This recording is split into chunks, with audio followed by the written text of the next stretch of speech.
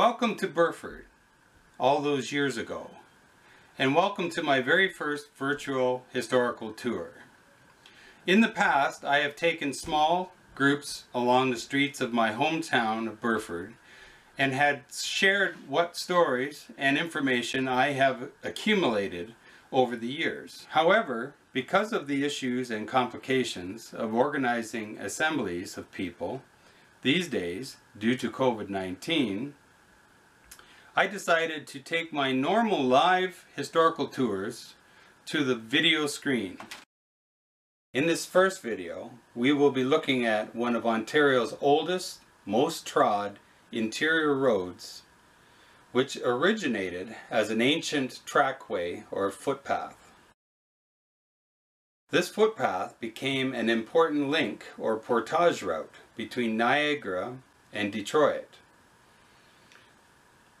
Parts of this route still remain today as winding, gravel, or paved roads. Though its importance has been diminished somewhat, we will be only looking at that portion which passes through the counties of Oxford and Brant. The section we will be looking at became known as the Old Stage Road. Further west along the Thames River, it was known as the Thames River Road. And as you got closer and beyond London, people used to call it the Longwoods Road or Longwoods Trail or the Hamilton Road. So get your comfortable footwear on, a hat too if you like. And please, if you are in the company of others that you do not live with, mind the social distancing protocols. This map that I'm carrying along is actually a continuous map that I made back in 1993 when I was researching the original trail route and the original stagecoach route. So if you see me carrying it like this, I'm comparing the landscape and various features. In prehistoric times, this footpath provided a link between hunting grounds and areas of trade for the indigenous people who first called this place home. In the 16th and 1700s, it became a crucial inland trade route for trappers between the forts and trading posts located at Niagara and Detroit.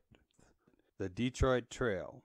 The Detroit Trail was the only thing remotely representing an interior road connecting the settlements and fortifications at Niagara and those at Detroit, and it extended a distance of about 402 kilometers, or roughly about 250 miles. It was used extensively by French trappers and missionaries as a way to avoid the British ships that patrolled Lake Erie. When John Graves Simcoe traveled through this area in company with his expeditionary party of about 24 men in the winter of 1793, they went by way of the Detroit Trail.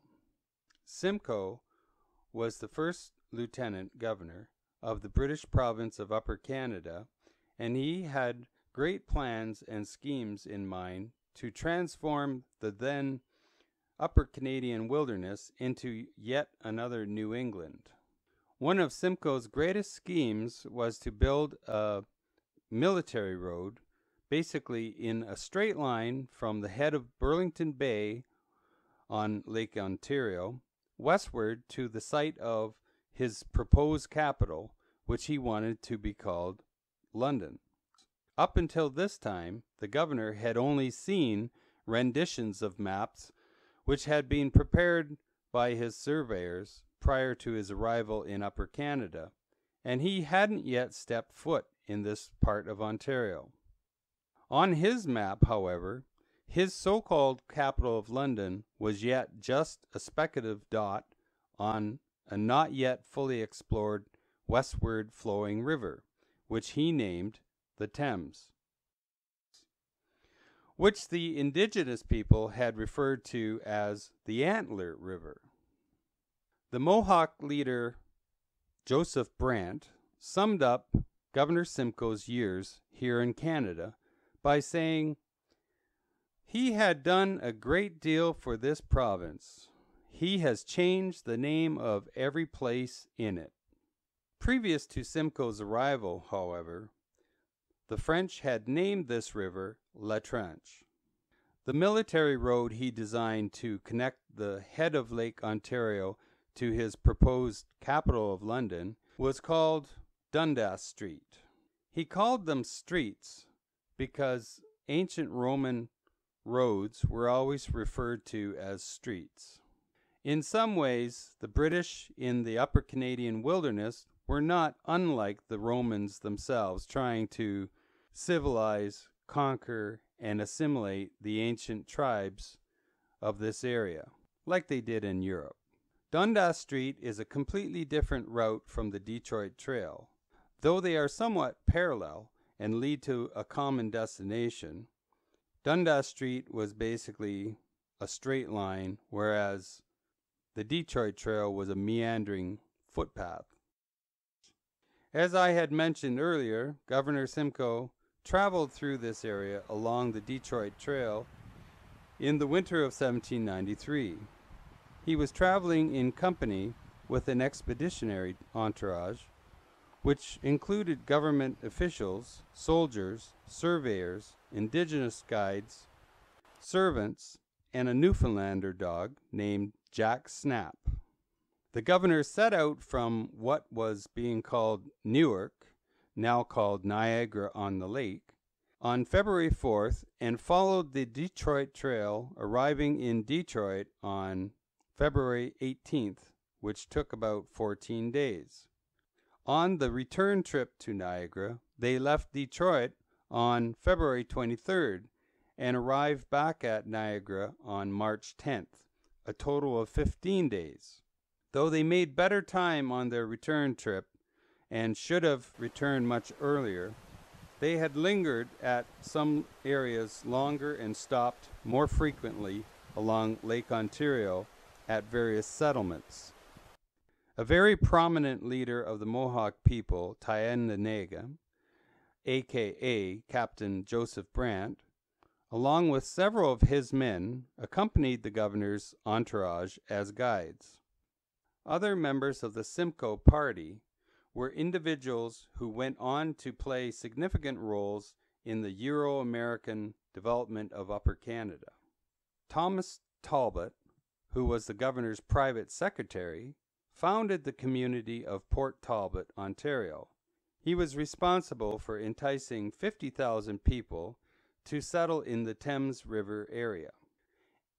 Talbotville and the city of St. Thomas, Ontario, were named after him.